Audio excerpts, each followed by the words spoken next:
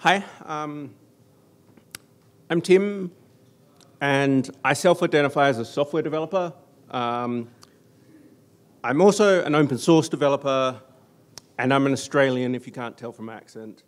And I have a lot of projects. I actually give a talk called I Have Too Many Projects. Most of my projects are fairly big. This is the one that I primarily work on. It's the video capture system using FPGA, trying to make it very simple to record conferences. This takes a long time to do, though. I started in 2011. It's nowhere near close to being finished. I mean, we use it to record conferences, but we still have like a feature list that's infinite long. So don't know when it will be finished. And that's hard sometimes to not get to the end of your project and say you can be done. So I also do smaller projects sometimes just to get that feeling of getting done, and this is the story of one of them. So there's this stuff called second factor authentication hardware, and this one here is specifically called the Yubikey Nano. It goes in your USB port and helps prevent you from getting phished. This is my family. They have a whole bunch of computers, mostly hand-me-downs from me, and they should be secured by two-factor authentication. You know, they're prime targets to get phished. So I saw that these Yubikey Nanos existed, and I was like, I should get them for my family. And I found out there was something wrong here, though. And they're $50 US each.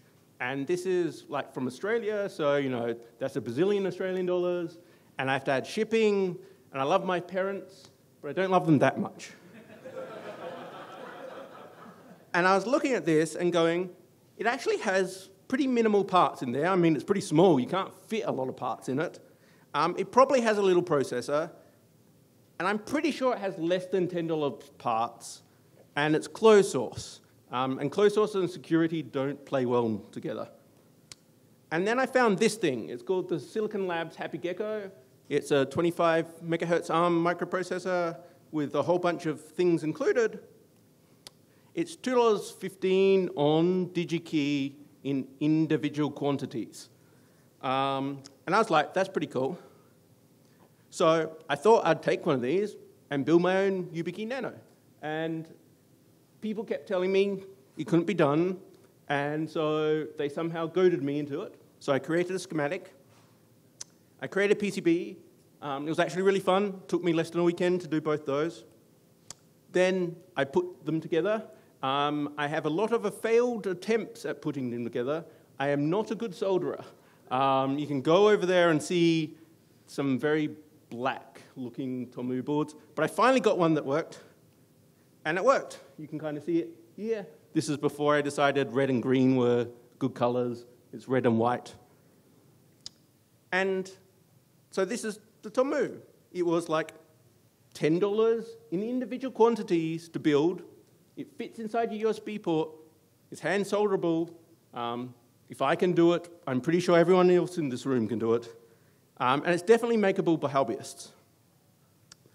And it's very makeable with hobbyists because the 6mm system that we're using is like producible in everything, including, you know, everybody's favorite Osh Park. So you can build yourself a purple Tomu.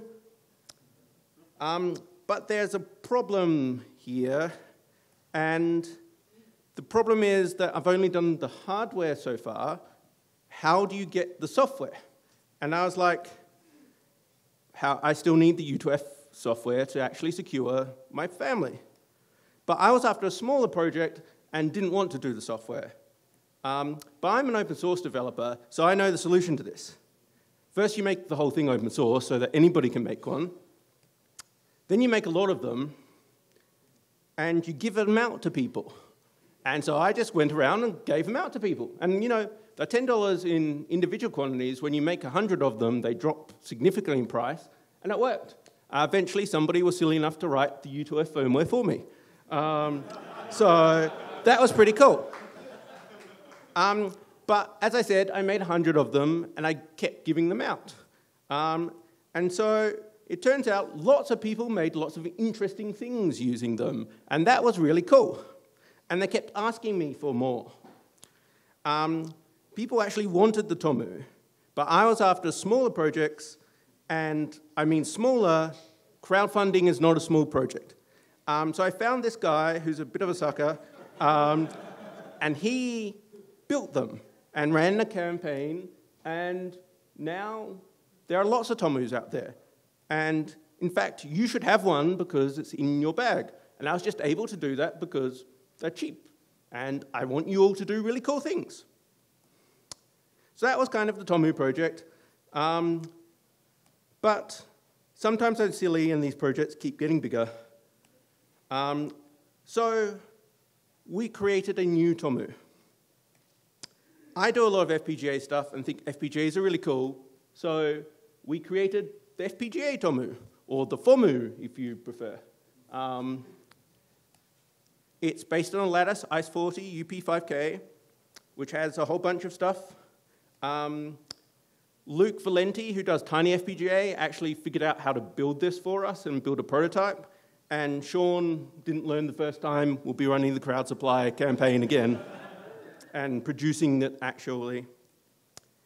So you can kind of see it here. This is a normal Tiny FPGA, which you can see is quite tiny, but you know, this one fits inside your USB port. So that's pretty cool. And it works. This is Luke showing some test demos.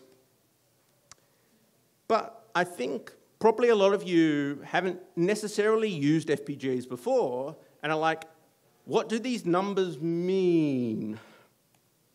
What does 5K LUTs mean? What does DSP tiles mean?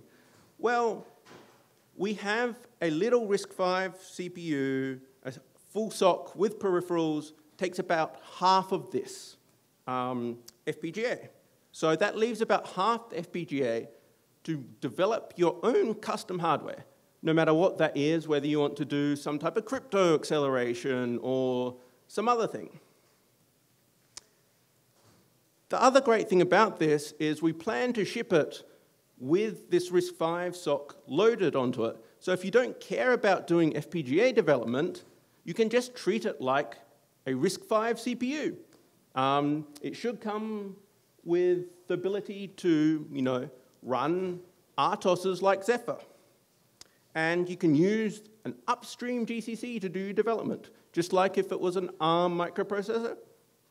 And we're also planning to have it so that you can load stuff onto the RISC-V microprocessor without having to reprogram the FPGA or anything, just using device firmware update, or if we manage to get to it, the UF2 protocol where you just drag onto a virtual mass storage device like the microbit and that type of thing. There's even a soft CPU contest going on with the RISC-V Foundation at the moment, which is targeting this FPGA and seeing how performant you can make a RISC-V or how small you can make a RISC-V that fits on this device. The other great thing about this is this FPGA has a completely open source toolchain, so you don't have to download 20 gigabytes of stuff and get a license to start with it. Because of that, we added support to the same system that I use for developing the HDMI USB firmware, this LiteX thing, support for this device. That means that I also have another project. As I said, I have too many projects, called FUPI, which lets you run MicroPython on any board which the LiteX build environment supports. So you can run MicroPython on your RISC-V system. And the really cool thing is our SoC-based system is also Python, so you're running Python on a system generated in Python all on your, inside your USB port. So that's the Tomu FPGA. I think it's pretty awesome. I think that's the last slide. And I've got like 20 seconds. So if you want to sign up to be notified when you can start ordering the Tomu FPGA, it's the FOMU-CS link. And all these slides are at the Tomu-Hack had 18 thing, and feel free to come and talk to me. Tomus also get lonely if they get stuck in drawers, so please give them to somebody who will use them. And if you're interested in getting more Tomus, my policy is do something cool with them, and I'll give you more. I have probably another 200 here. The other problem with small devices is that they don't look that impressive when you've got lots of them. But yeah, come and talk to me. I will give you hardware if you do cool things with them, is kind of my policy. Thank you.